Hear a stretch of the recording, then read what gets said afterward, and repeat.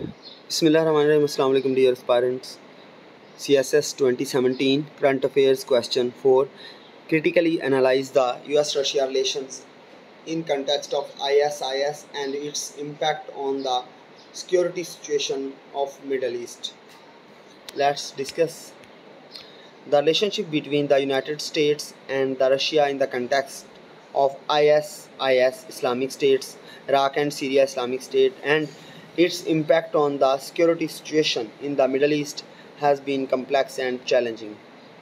On one hand, both of the US and Russia have shared a common goal of defeating ISIS and restoring stability to the region. However, their approach to achieving this goal has been vastly different. The US has taken a more interventionist approach, leading a coalition of Western and Arab countries in bombing ISIS targets in Syria and providing support to local forces on the ground. Russia, on the other hand, has taken a more active military role in support of the Syrian government, including the deployment of its military forces to Syria.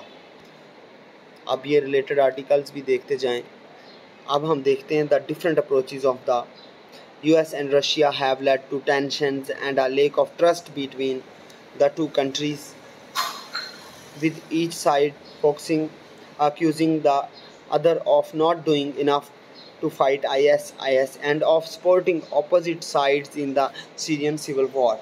This has complicated efforts to coordinate a common approach to the conflict and has contributed to the ongoing instability in the region.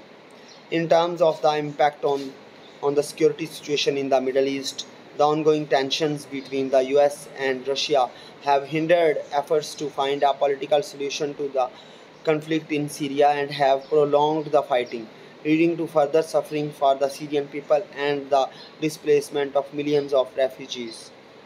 Additionally, the lack of a unified front against ISIS has allowed the group to maintain its territorial holdings and continue its campaign of terrorism and violence. In conclusion, the US-Russia relationship in the context of ISIS and its impact on the security situation in Middle East has been marked by tensions, differences in approach, and a lack of trust. The ongoing conflict in Syria and the lack of a unified front against ISIS have contributed to the ongoing instability in the region and have hindered efforts to restore peace and security.